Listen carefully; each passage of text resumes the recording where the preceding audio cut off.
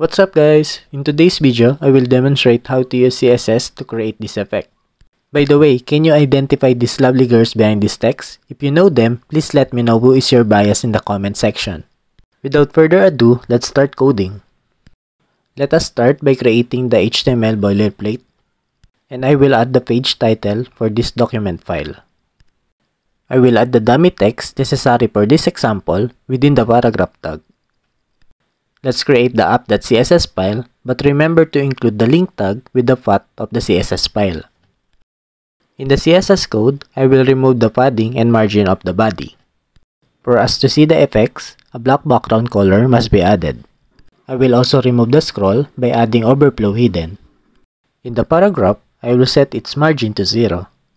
Then with the use of background image property, you can set any image you want.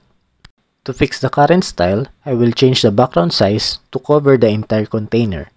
In order for us to see the entire subject of the background image, I will center the background position. You can set any font size you want, depends on your background image. Let's adjust the text alignment by setting it to justify. In order for us to clip an image to a text, the background clip CSS property is very important. We can already see the effect, but I will make it better by setting the color to transparent for us to use the color of the background image. So there you have it. We can create this effect with those CSS code. If you find this video helpful, please don't forget to like and subscribe for more videos.